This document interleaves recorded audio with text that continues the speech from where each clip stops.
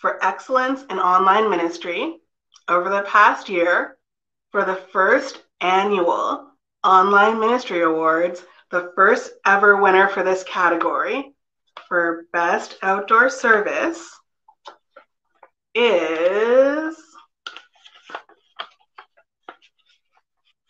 but without further ado, the winner is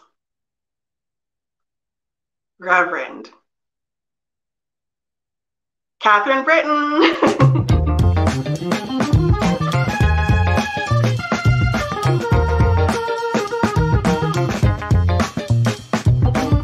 I love being outside. I love the trees. I love hiking. I love being by the ocean. I love Wild Church because I think that we experience God in God's beloved creation in a whole different way in our bones.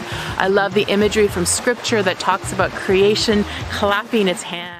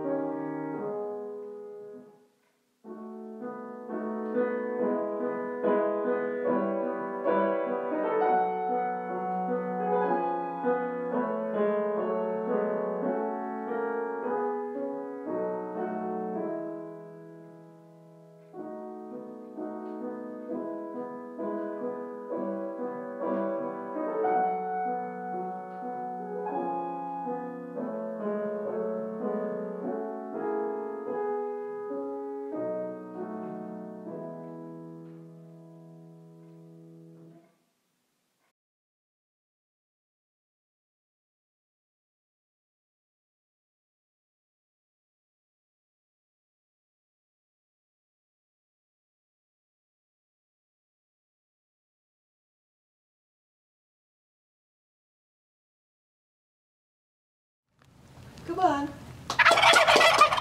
Come on. Well, Sylvan United Church is really important to happen to me because when we moved here in 1997, we knew one Canadian. It was my cousin in Victoria. And so we looked for a community. We were looking for a community. We both were used to being part of church. So the first Sunday, we were at Shawnigan Lake Church. At the end of the service, a woman turned around and practically forced Hap to join the choir. And the second Sunday that we were in church, during the coffee hour, a couple came up and invited us for supper and spent 3 hours finding out if these United Methodists would fit into the United Church of Canada philosophy or theology, you might say. So by the time the second Sunday was over, we were part of the Shawnigan Lake community. And the Shawnigan Lake community was church was a part of their community. I remember the choir went caroling through the neighborhood one of those Christmas seasons before we moved out of Shawnigan Lake. Then I was thinking that the Sylvan United Church, where it's located, it's an incredible part of a line of businesses that are part of the larger community. You start with Salvation Army store, and you go to the Francis Kelsey School, then you come to our church, which has a big sign that makes everybody feel welcome, including the Labyrinth. And then you go to the old Mill Bay Community Hall, which is still in use. And then beyond that is the Kerry Park Community Center. And I think, to my goodness, if we didn't want to be part of the community, we shouldn't be sitting there on that road. So to me, being part of a community means that you give to the community. And what we get out of that is we are also part of a community. And since we are a community of faith, that's what we can highlight, along with all the other wonderful services that are being highlighted along this road to Shawnigan Lake. We can highlight the fact that we are a community of faith, and that is how we live our lives. That is how people see us and connect with us in many different ways, including Sunday morning worship service. In the United Methodist Church, there was a Trinity, not the one you're thinking of. It's a different Trinity. It's called time, talent, and treasure.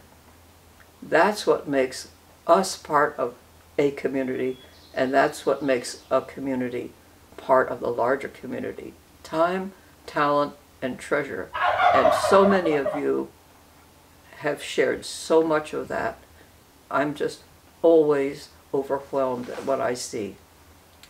So we are glad to be part of the Sylvan Church, and we would expect it to be our primary community for the rest of our lives. Okay? John 15, verses 1 to 8. I am the true vine, and my Father is the vine grower. He removes every branch in me that bears no fruit. Every branch that bears fruit, he prunes to make it bear more fruit. You've already been cleansed by the word that I have spoken to you. Abide in me, as I abide in you. Just as the branch cannot bear fruit by itself unless it abides in the vine, neither can you unless you abide in me. I am the vine, you are the branches. Those who abide in me and I in them bear much fruit, because apart from me you can do nothing. Whoever does not abide in me is thrown away like a branch and withers. Such branches are gathered and thrown into the fire and burned. If you abide in me, and my words abide in you, ask for whatever you wish, and it will be done for you. My Father is glorified by this, that you bear much fruit and become my disciples.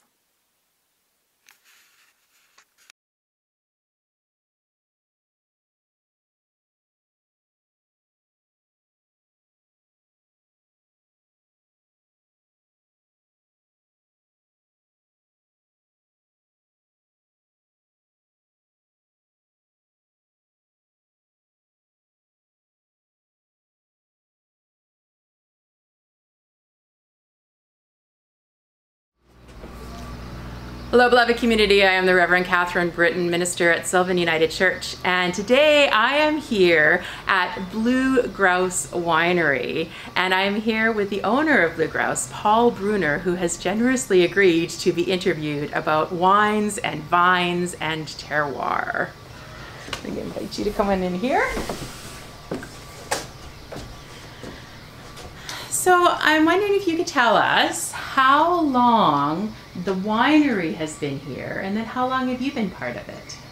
The first plantings were done here in 1986. So the winery and the vineyard has been here for quite some time. The previous owner set up his winery in the house down there in 1990, and it was first opened in 1992 for the public. Okay. So it's been around for over 30 years now, and we bought it in 2012, so we're coming up on 9 years. It'll be 9 years in July. And since that time, we've done a lot of expansion. We're still in that process. Awesome.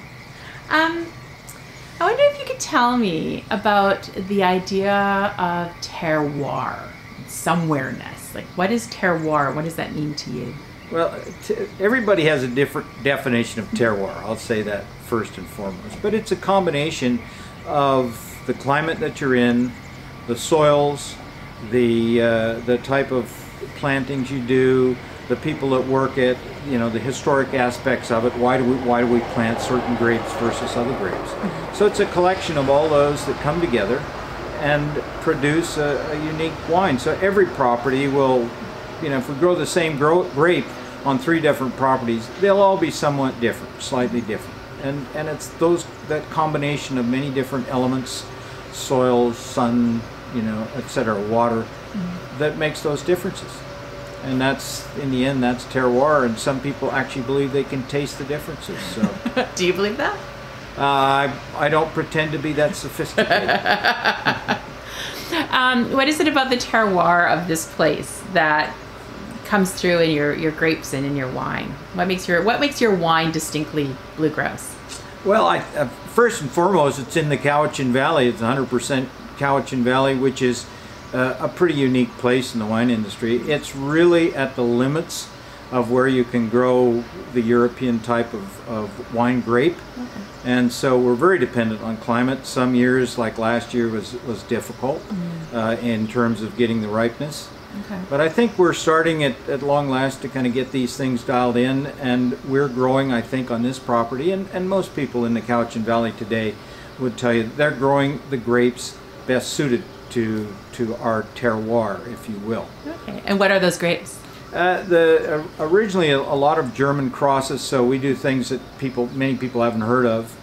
Ortega is kind of Vancouver Island's identity grape. Oh, okay. A lot of people grow it. It ripens every year. It makes a lovely wine. Mm-hmm. Bacchus is another one. Sigaribe is another one.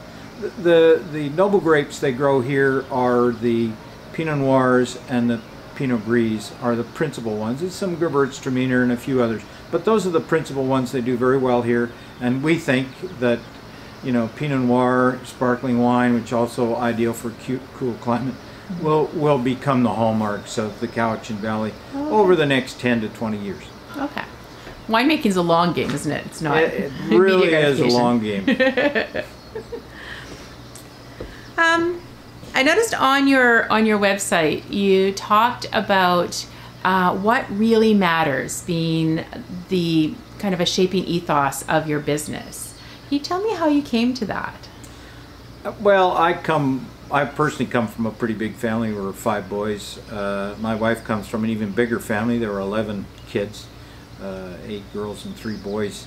And so we all, the way we were brought up, we all have a very, very strong sense of family. Both of us have very common trends. So when I talk about those kinds of things, I'm talking about friends and family. And I just fundamentally don't really believe people come here to kind of taste the wine and that's part of it, but it's a romantic thing. Mm-hmm. If you're with the right people and you're enjoying those people and enjoying what you do with them, then you're going to have that real kind of the experience that you want at a winery. And it's not about the wine, it's about romance, who you're with, and that's where it comes from. So the community shapes the wine. Exactly, the community that you experience in that moment, and those experiences you can never repeat them. Okay. So they're always unique. Every time you do it, same people, it'll be a different experience. Ah, very interesting. One of the other things I'm really curious about is I read somewhere or heard somewhere that in winemaking or wine growing, you need to really prune the vines. Like somebody once told me there's like 2 clusters of grape per vine. And in the Bible reading we're going to be talking about, Jesus talked about the vines get pruned. So tell me, in your experience, what is the necessity and the practice of pruning? And is that hard to do, or is it simple, like you're out of here? I kind of tend to start backwards and work forward, but yes, it's a lot of work. It's not easy to do, and it really is all about renewal.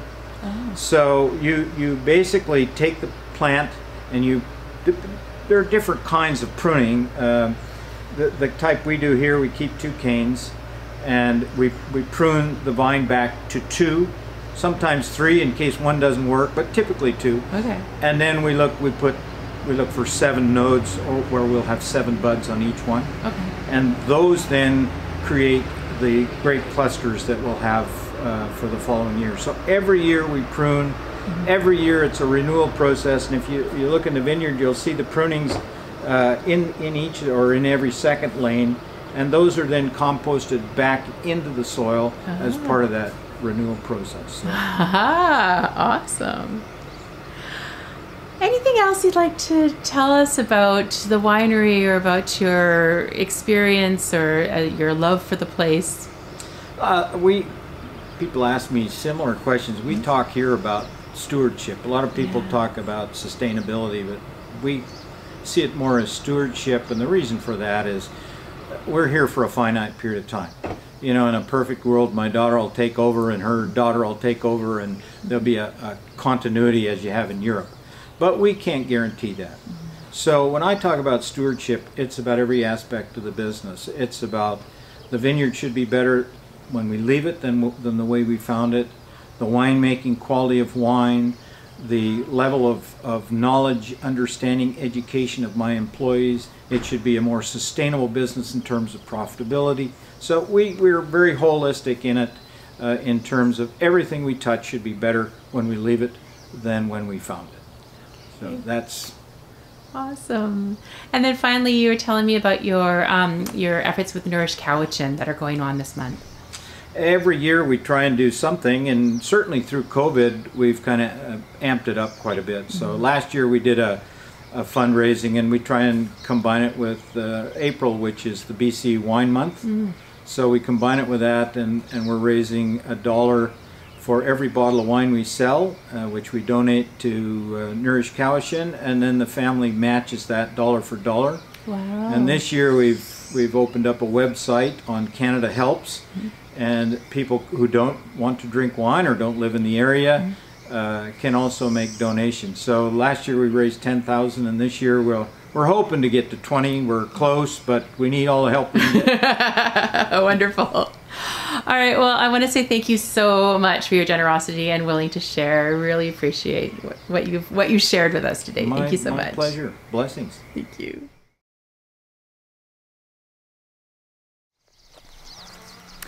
So our scripture reading today is from the Gospel according to John, and it's part of the great I am statements of Jesus. I am the bread, I am the way, I am the light, I am the vine.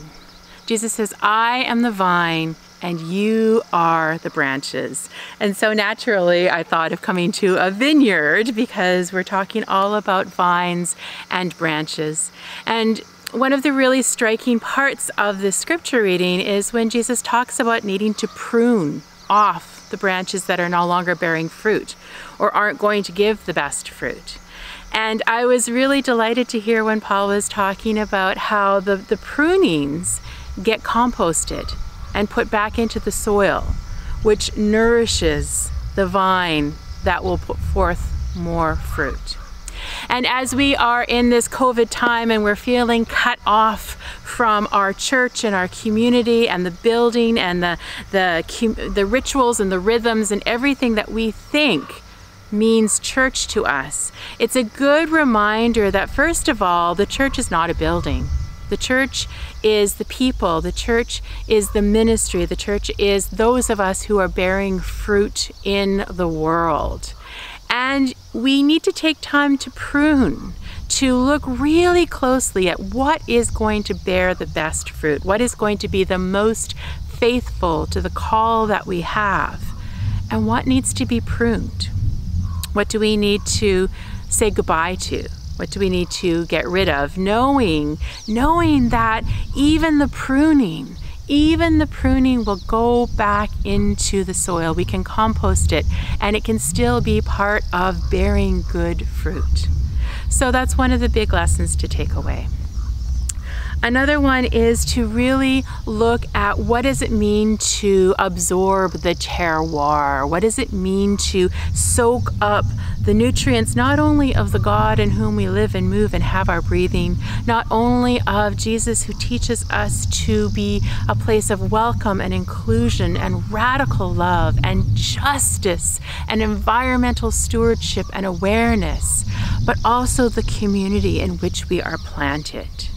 We are called to be the church in the world, to go and bear fruit in the world, not just expect the world to come to us. And so this COVID time is a wonderful opportunity to go out and see who in the world is hurting, who is hungry, who is hungry for food, but also for company, for meaning, for rest, for a place to make meaning out of just the chaos and disorientation of this COVID time. What do we have in our tradition? What have we been fed from our vine that we can branch out and go and be the church in our community? Jane's testimony said so beautifully how we are part of this string physically. The church is part of a string of community organizations that reach out and draw in and put back out again. So I long for Sylvan to be a place where we are a hub of community, where we're drawing in and sending out and being the church in the world and gathering again together in this beautiful rhythm and ritual that takes the very best of our somewhereness, our terroir. And finally, the idea of what really matters, and I guess that goes back to the pruning. What is it that really matters to us as a church? What is it that gives us life? What is it that is just significant, that will make a difference in our world? And how do we embody that? How do we hold on to that? How do we nurture and reconfigure and re-embody that in the world? So, my friends, Christ is the vine. We are the branches. We are called to be community in the world, to prune away, knowing that even the prunings can give new life. So what are we going to do about it? What are we going to do that will make a difference in the world at this time and in this place? Maybe it's something to contemplate over a nice glass of wine. Thanks be to God. Amen.